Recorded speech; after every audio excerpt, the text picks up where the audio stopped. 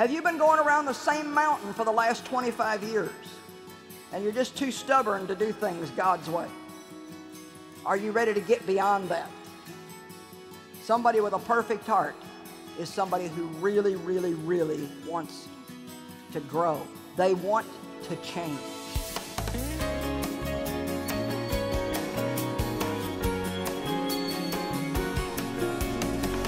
I was thinking not too long ago about 2 Chronicles 16:9 that says, the eyes of God roam to and fro across the earth, looking for someone in whom he might show himself strong.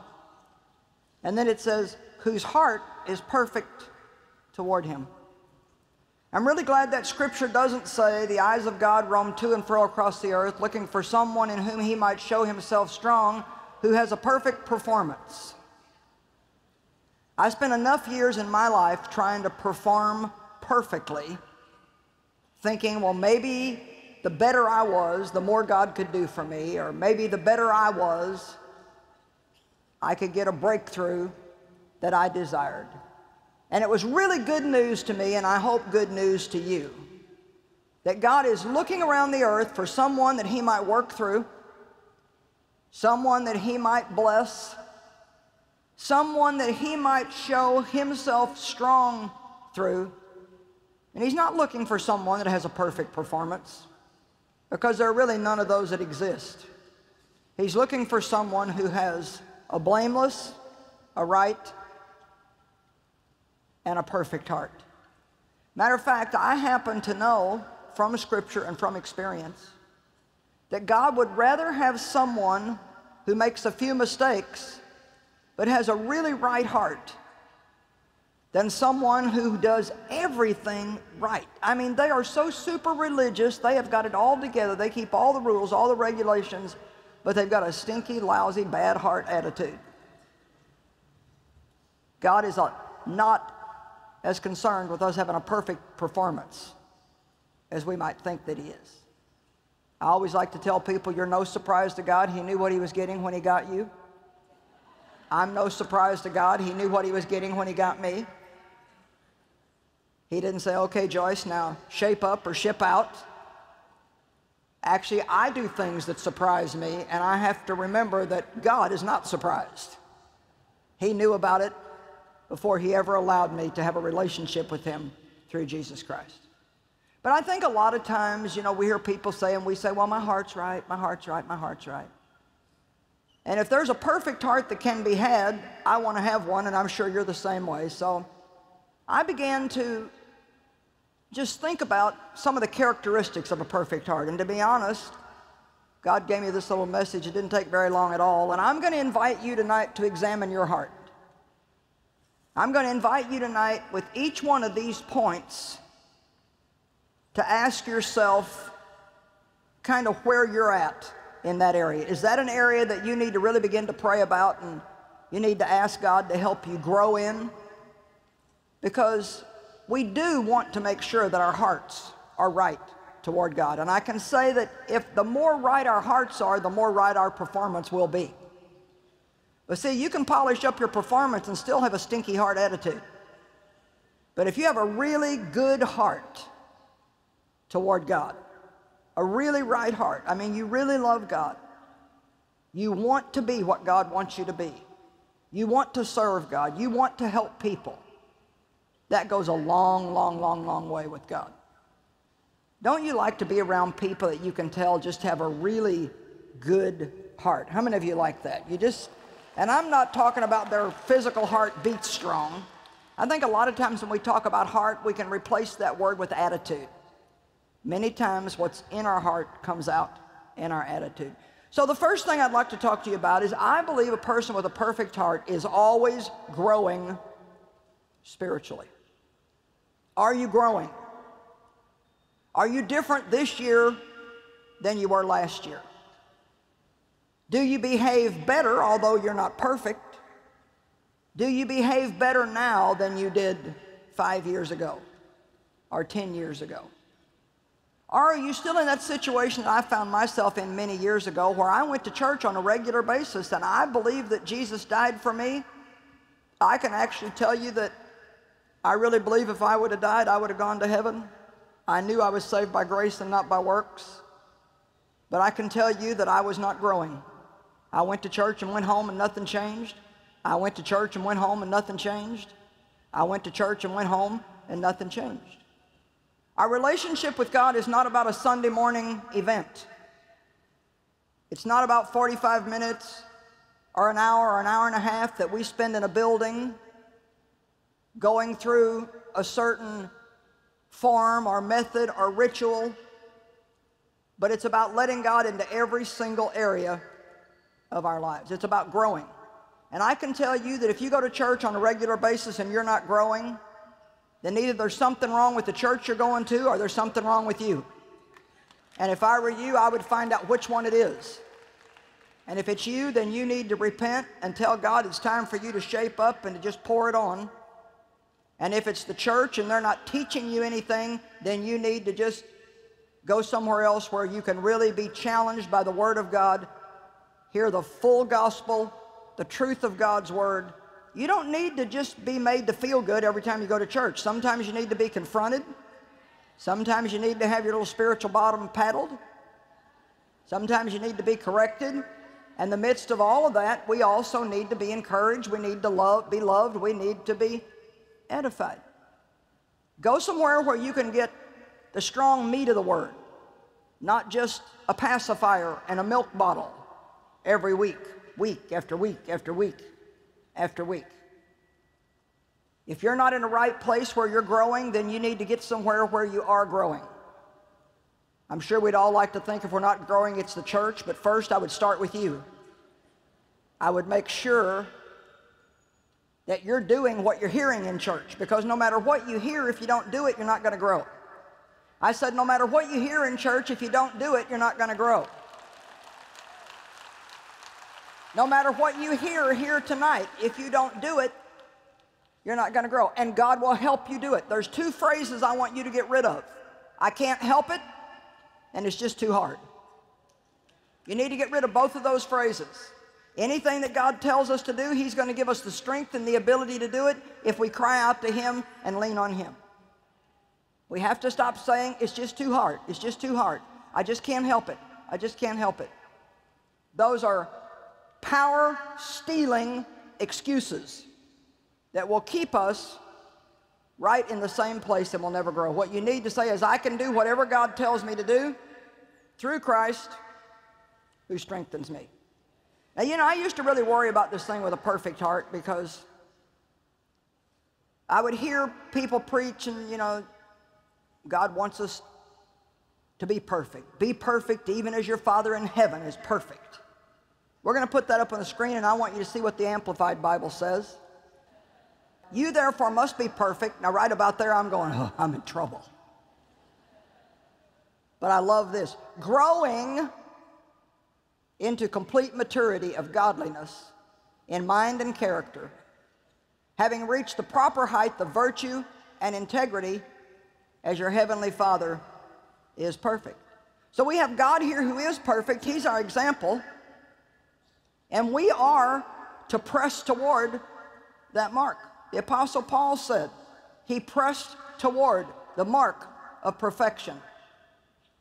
If you don't want to have improvement in your behavior, then something's desperately wrong in your heart. And I'm sure you all do, or you wouldn't be here in this building tonight.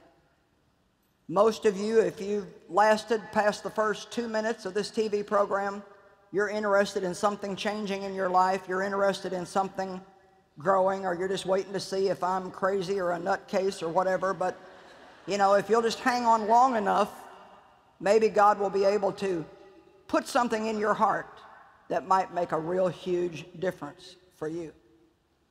I want to be perfect in my behavior, but I know that I only get there in degrees of glory. I study, God deals with me, I repent, I pray, I study some more, I trust God, and then pretty soon I see some changes.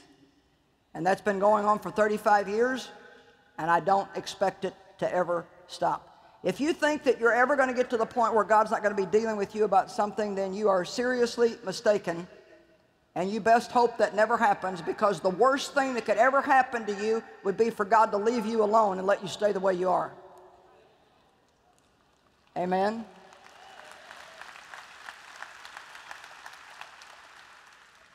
Paul said, I've not arrived at the place of perfection, but I press toward it. And one of the things he said is that he let go of what lies behind and pressed toward the good things that are ahead. And we're going to talk about that in just a minute. 1 Peter 2:2 says, desire God's word and grow unto completed salvation. There's nothing that I love better than the sound of about 10,000 people in a building with the Bible pages turning when I say turn to a certain scripture. Those are people who desire the Word of God. There's nothing more beautiful than, as early as you possibly can, to go get your Bible and to let the Word of God begin to minister to you. Today on the plane, I was just flipping through Psalms, and I've got a lot of stuff underlined in my Bible, like I'm sure a lot of you do. I was actually looking for a scripture that I wanted to share. But while I was going through, I was just rereading some of my favorite scriptures, and I can honestly tell you, I just felt like I was being fed. It's just like the Word of God is the most amazing thing in the world, because it's not just normal words, it's words packed with the power and the presence and the anointing of God. Jesus is the Word made flesh. So when you go to the Word of God, you're actually communicating with and fellowshipping with Jesus himself. In Ephesians 4:10 through 12, the Bible says that God has given ministry gifts to us: apostle, prophet, pastor, evangelist, teacher. Ministry gifts that we might grow and that we might mature, that we might go out and do the work of the ministry. God has given you pastors to teach you, to help you change. He's given you teachers to teach you and to help you change. Are you growing? Have you been going around the same mountain for the last 25 years and you're just too stubborn to do things God's way? Are you ready to get beyond that? Somebody with a perfect heart is somebody who really, really, really wants to grow. They want to change. They ask God to change them. They ask God to examine them and to show them areas of their life where they might change. A person with a perfect heart doesn't find something wrong with everybody else while they think that they've already arrived. I remember when I was back in just my church-going days, going to church and going home, going to church and going home, nothing changing. And when God touched my life and I began to study the Word, I wanted to apply all of it to Dave. The more I read, the more problems I knew that Dave had.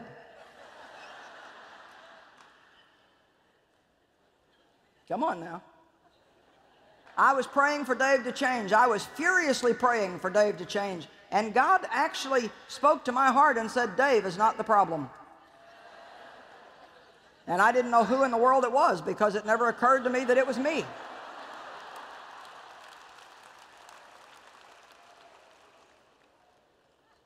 So before you start trying to change anybody else, come on now, before you start trying to change anybody else, you better make sure that you're growing and that you're asking God to change you.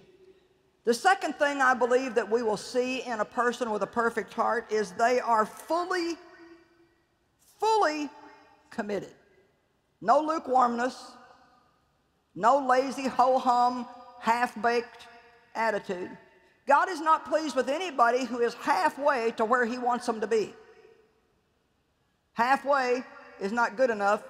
We've got to go all the way through with God. Too many people start off in a right direction. They're going to work with God to conquer this problem or that problem in their life, or to overcome this or that. And it's good as long as they're just talking about it. But as soon as it comes to a little bit of discomfort, a little bit of pain, of sacrifice, then all of a sudden they go back where they came from. You got to stop quitting when the going gets rough. You got to press through, because on the other side of that pain is a victory. You can have the pain of discipline today, or you can have the pain of regret tomorrow. Which is it going to be? I said to someone just again this past week, I don't think there's anything sadder to me than to see an elderly person who you know only has a few years left to live, and all they have from their life is regret. That doesn't have to be you if you start doing something about it right now. You need to make good choices right now. Discipline doesn't always feel good. It's not always joyous right now, but later on it yields a harvest in our lives if we'll make those right choices. Romans chapter 12 verse 1 I think says what I'm trying to say very well. I appeal to you therefore, brethren, and I beg of you, in view of all the mercies of God, to make a decisive dedication of your bodies, presenting all your members and faculties, all your members and faculties. That means your eyes, your ears, your mouth. God wants you to be committed to not listen to junk. He wants us to be committed to not listening to gossip and slander and backbiting and people telling tales. He'd like you to be committed to not listening to somebody at the lunch table tell a filthy, dirty joke and then laughing about it because you really don't want to seem to be not part of the group. You're too quiet. He wants us to be fully committed. He doesn't want us just to go to church on Sunday and have this Sunday morning thing with God and then the rest of the week be the kind of people that nobody can even tell that we have a relationship with God. We have to be dedicated, consecrated. The word consecrated means set apart for God's use. And I'm going to ask people tonight before this is over, if you've not made a full commitment to Christ. See, we had an altar call here earlier, and lots of people, hundreds and hundreds raised their hands, said they wanted to receive Christ as their Savior. But are you ready to be fully committed? Fully committed. There's a lot of great people in here tonight that are very committed, but there are people in here tonight that you've never even given that much thought to being fully committed. Like I said earlier, we can't just take Jesus and tack him onto our selfish, sinful, silly lifestyle and think that's our free ticket to heaven. We need to be committed. And our way into heaven is not according to our good works, but I have to tell you honestly, if you have a right relationship with God, you just absolutely cannot help yourself. You want to grow. And if you don't want to grow, then there's a heart problem. And if you don't want to be committed, then there's a heart problem. Something is wrong if you don't want to be fully committed. And I was a Christian for many years before I was fully committed. Would I have gone to heaven? Yes, I believe that I would have. But you know what? I wouldn't be helping you tonight.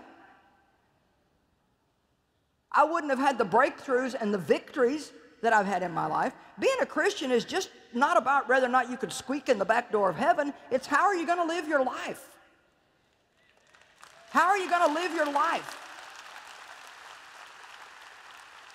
What shall we do now?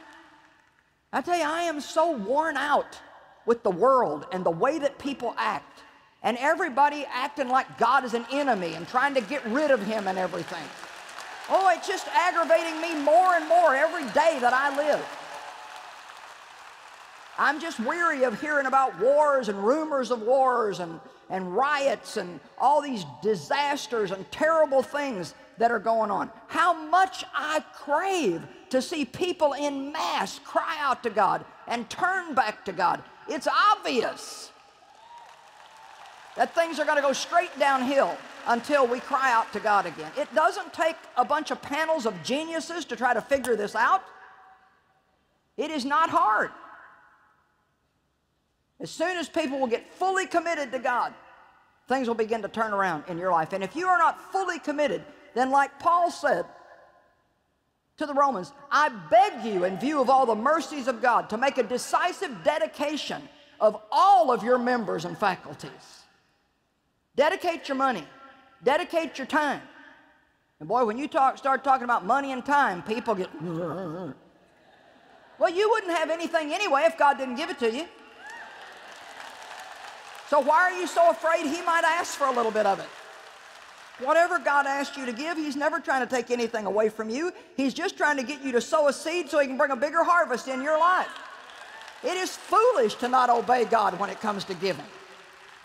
How can we say that our heart is full of God and never want to give?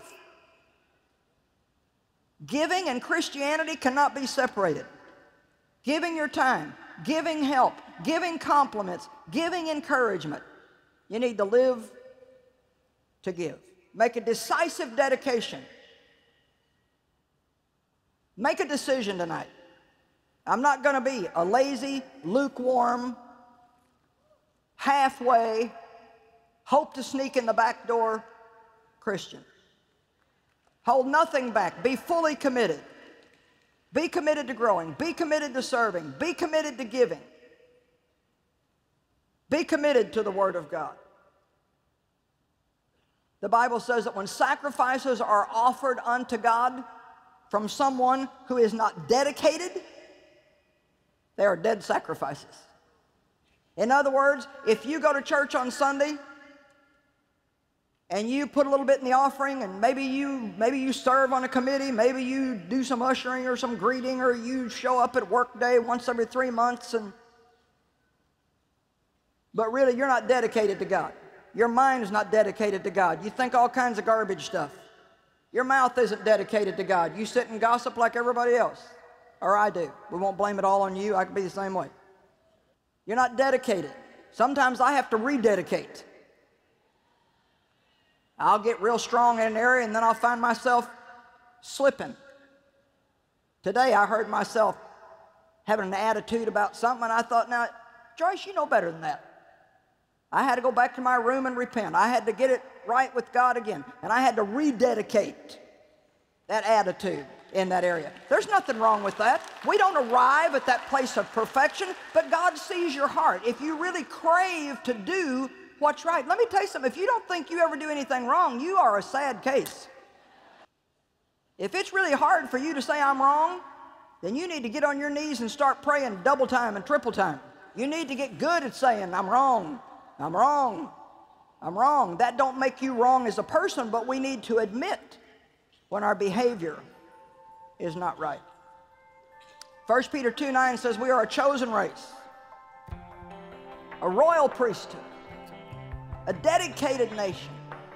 We are called to perfection and to excellence.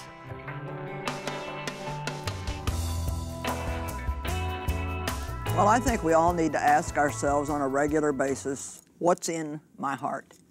You know, I can want to be used by God in outward acts, but not willing to serve God inwardly. By that I mean a person could go to church dutifully every Sunday and yet still keep a lot of judgmental thoughts on the inside. And God is really concerned about our hearts. He's not looking just for an outward performance, but He's looking for someone with a right and a perfect heart.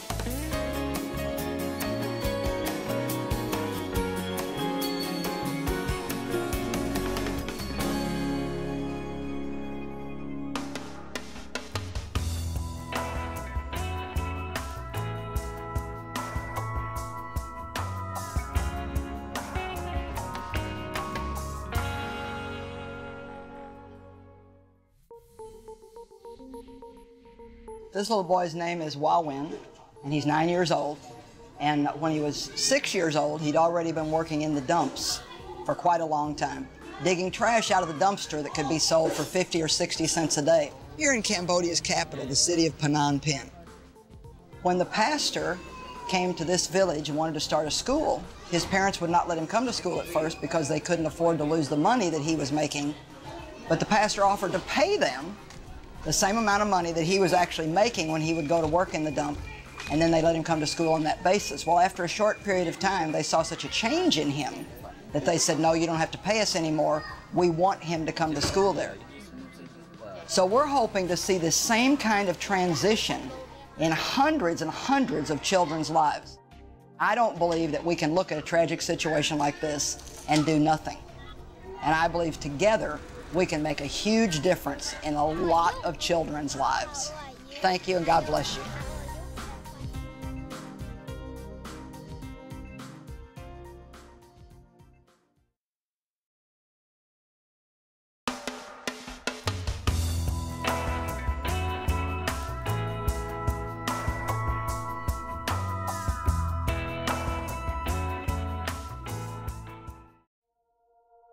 Ik was echt afhankelijk en was me daar niet van bewust. Ik wist niet eens dat ik zo op zoek was naar goedkeuring. En toch heb ik op de een of andere manier mijn leven lang geprobeerd het anderen naar hun zin te maken. Het lukte me maar niet om de persoon te zijn die anderen wilden dat ik was. En ik heb me altijd druk gemaakt over wat anderen van me denken. Ik snakte naar goedkeuring en ik geloof dat ik dat nog regelmatig doe. Ik geloof niet dat ik ooit echt mezelf was. Maar nu is het anders. In haar nieuwe boek Verslaafd aan goedkeuring laat Joyce Meyer uitgebreid zien hoe jij je zelfbeeld kunt veranderen. Leer jezelf beter kennen en leer te accepteren hoe jij bent als persoon. Bestel nu Verslaafd aan goedkeuring telefonisch op 026 20 22 100 of bezoek onze website joyce-meyer.nl. Ga ook eens naar de Facebookpagina van Joyce Meyer Nederland. Like deze pagina en ontvang elke dag inspirerende uitspraken van Joyce op jouw Facebook. Open, direct en to the point. Kleine oases in je dagelijks leven. Lees mee, het is het waard. Alleen bij Joyce Meyer Nederland op Facebook.